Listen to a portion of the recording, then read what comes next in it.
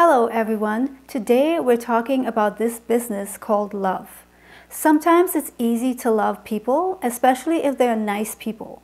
Other times there's a challenge to love tough people, but if you've had some practice at it, it's not too bad.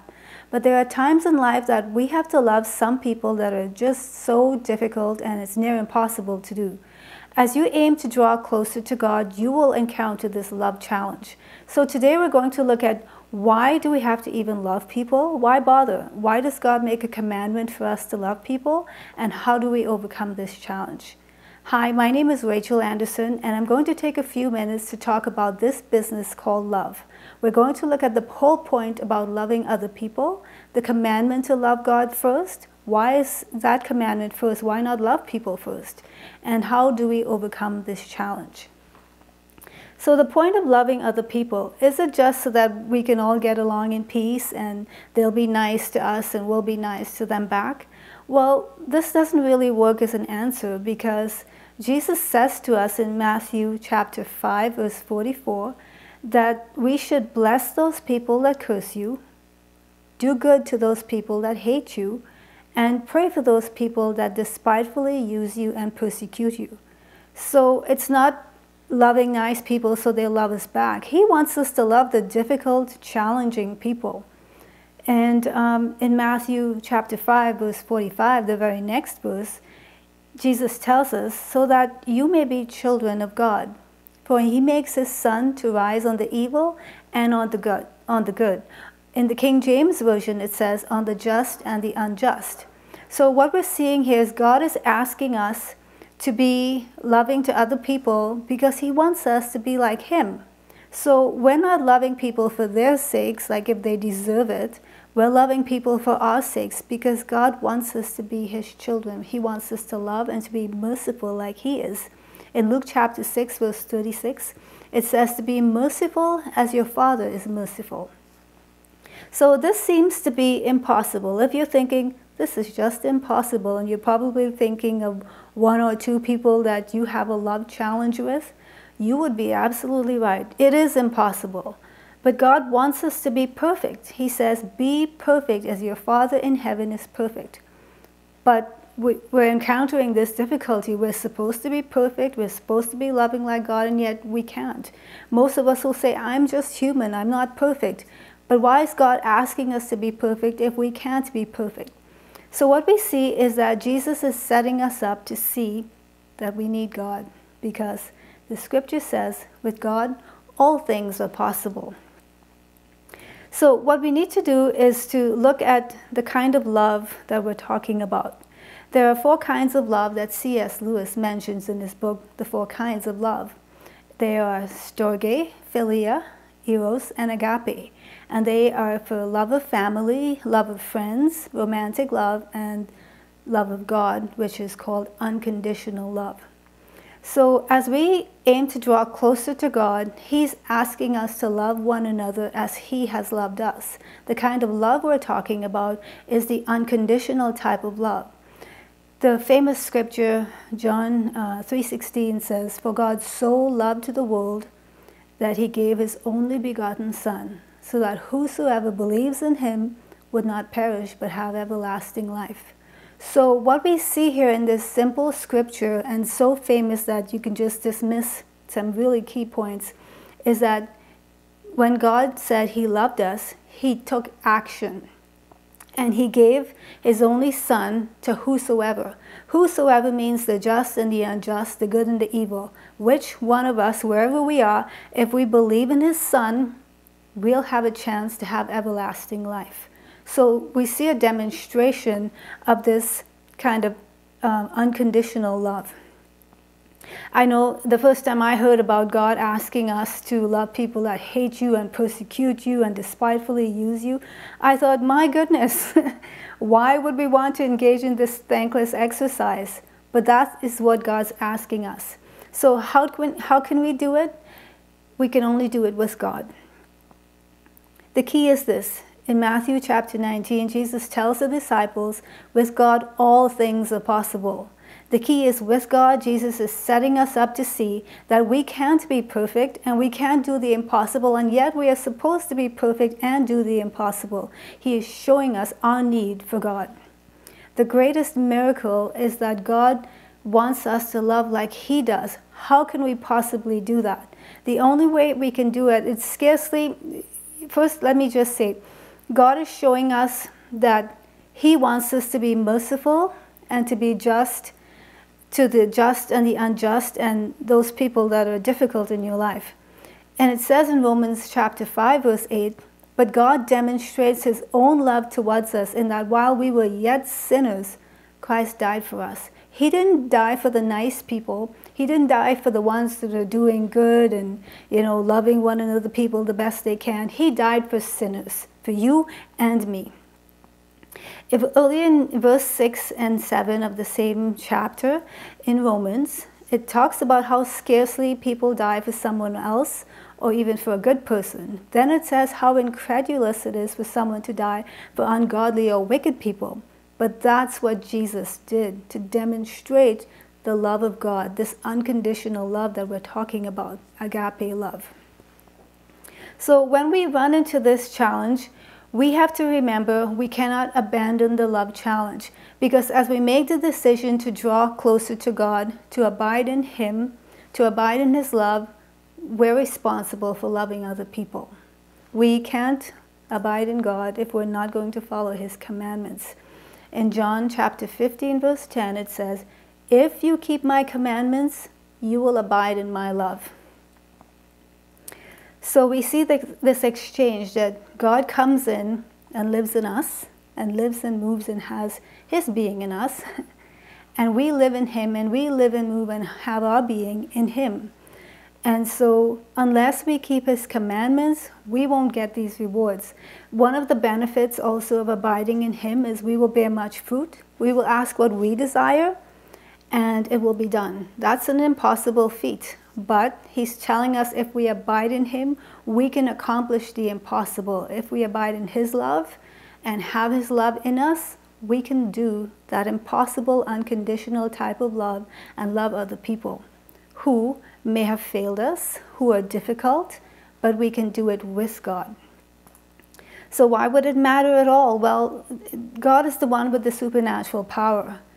We think we can fabricate some supernatural, but He's the one with it. So you might spend time with yoga or meditations or whatever and trying really hard to love people. Eventually you'll burn out, you'll be frustrated, you'll feel overwhelmed, and you'll find that you can't do it. And you might explore some options. You might say, well, I'll just ignore this person, or I'll just give them a hard time because they've given me a hard time. None of these will work, and you'll end up, you might have health problems along the way, sleepless nights, and eventually you'll develop things like food allergies and you don't know where they came from. It's because we have challenges in life that we can only overcome with God. So I want to transition to the next point that we're looking at today, this commandment that God has for us to love people. First, we talked about that we're loving them for our sakes because He wants us to be His children. Well, then the next question is, if loving people is so important, why does God insert Himself to say that the first commandment is to love God? Why is there so much emphasis on loving God? I want to look at two scriptures. Deuteronomy chapter 6, verse 4-9. It says, you shall love God with all your heart and all your soul and all your might.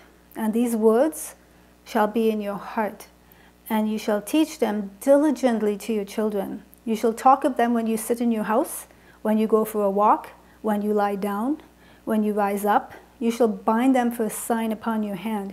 They shall be as frontlets between your eyes. You shall bind them upon the posts of your house and on your gates. These words are so important that He tells us we're to talk about them all the time, teach it to our children. It's like there's so much emphasis on loving God with all your heart and all your soul and all your might. Then another scripture that I'll look at is Psalm 119, verse 105. It says, God's word is a lamp unto our feet and a light unto our path. The Bible is just fraught with the importance of God's word all throughout. You know, he exalts his word even above his name. And I won't go into all of them, but I'll challenge you to read your Bible, and you'll encounter so many of the scriptures. So the key that we're seeing is God wants us to love him first, then he wants us to love people second. So there is a key here that tells us that in order to love people, we must first receive that supernatural, unconditional God type of love. And we can only get it from God. He loves us first. And when we accept Jesus Christ as the sacrifice for our sins is essentially disobedience to God's commandments, which the two greatest commandments, to love God and to love people, are the fulfillment of the whole set of laws that God wants us to keep in order to be good people, be good citizens, what he asks of us. So when we accept Jesus as Lord and Savior, Jesus gave his life to pay the price for us. And so secondly, he asks us to love others. So we accept Jesus as the price, and then God comes in, the Holy Spirit comes in and pours out his supernatural love into us. And now we have that love and that we can give it. The challenge is many people stop at loving God. I love God so much. I love Jesus and I'll worship him. But they cut themselves off from the second commandment to love others.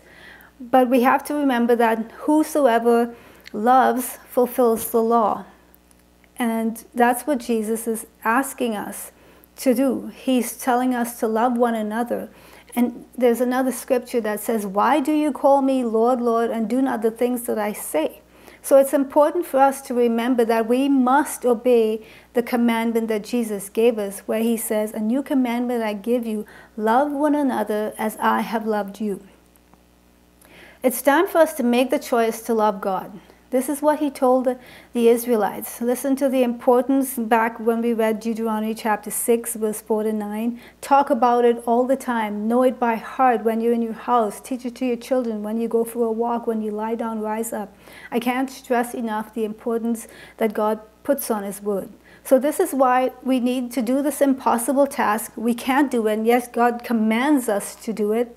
And this is why we need a Savior. You know, the Christian religion talks about having a Savior. Jesus gave his life as a ransom, as the punishment that we should have gotten. And he paid that price so that we can have eternal life. That's another supernatural benefit that we get from accepting what God has done for us through his Son, Jesus. So now we're faced with no good options, and we're cornered. We have to love people, yet we can't. It's difficult. So the only answer is to accept Jesus and do what he's asked us to do. For he who loves another has fulfilled the law. It says in Romans chapter 13, verse 8. It says, "Owe no man anything except to love one another. For he who loves another has fulfilled the law." So Jesus has given us this commandment, and you might think, well, there's some people you really don't need in your life. You just as soon cut them off, ignore them, have nothing to do with them. But as a child of God, we are members of each other. We need each other, and we need what each one supplies. Just like a body needs each joint and parts of the body to function properly, the body of Christ needs all its members. Otherwise, we'll have schism, which is a word that means division or disunity. We are called to be one body. And we need what each person brings, what God has placed in them. And this is covered so well in 1 Corinthians chapter 12, verses 12 to 27.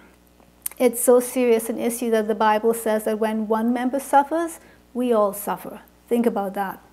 So hearing Jesus' words but not doing them, just like he's asked us this commandment, he said, "Love one another as I have loved you." So when we hear his words and don't do them, we are like the people that build their house upon the sand, and when the storm came, it blew away their house. So it is rather necessary for us to love one another, especially if when we are aiming to draw closer to God, we will come up against this love challenge, and it will be difficult to overcome, but we can do it. We can do so, we can overcome by the blood of the Lamb and the word of our testimony. Jesus came and gave himself as the sacrificial lamb.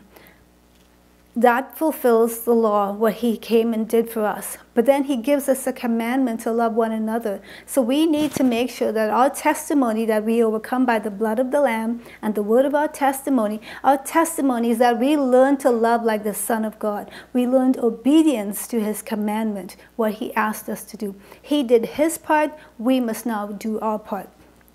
So just as the Holy Spirit poured out the love of God to us, we must pour out that same kind of love to others. But we must first receive it. That's the key. We must abide in his love, and when we abide in his unconditional love for us and realize that no matter what we've done wrong, he loves us unconditionally. We must receive that love. And when we have that, then we have it to give to others. When they've done whatever they've done, they've disappointed you or not met your expectations, you'll have that unconditional love to give. Many years ago, I remember I was in a situation and I was puzzled with a relationship issue, and I just could not understand why it was so difficult for this person to love. And I heard in a still small voice, the Lord said to me, "Rachel, people can't give you what they don't have." And I was stunned by it. I was just like a fairly new Christian, and I was learning to hear from God. And when he said, people can't give you what they don't have, I realized, oh, this person does not have the unconditional love of God in them, and therefore they don't have the capacity to give it. So we need to ask God to help us in our love challenge. And as we aim to draw near to others, near to God and near to others, we become one in unity. And we want to remember we are to owe no man anything but to love him. The Holy Spirit has poured out that love in us, and we are walking miracle potential people. The thing is, if we begin to take God's word as he's told us and not let his words fall to the ground, then our words won't fall to the ground. We want to prophesy and say things, but he's already asked us something key, something so important, and if we're not doing it, we're letting his words fall to the ground, then why should our words go any further? So let's take what he said to us, let's take it to heart, and to love other people. Let's draw from the spring that he's given us, the love inside us. Let's pour it out to others and keep drawing closer to the Lord. So I want to pray this prayer. Father, please forgive us for our debts as we forgive our debtors. Let your kingdom come in our hearts. As darkness covers the earth all over right now, may we shine brightly with your love as never, ever before. Let us abandon all fear and misgivings and love unconditionally with the gift of the love you poured out in us. We pray this prayer in Jesus' name. I want to also offer this prayer of salvation. If you have never accepted Jesus as your Lord and your Savior, the one that's paid the price for you, this is a prayer that you can pray. Jesus, I recognize that I need you. I want to live my life through you. And I want to walk in supernatural love. I accept your supernatural gift of eternal life. I give you my heart. And I accept you as my Lord and as my Savior. Thank you for the unconditional love that you showed me. Now show me how to love like you.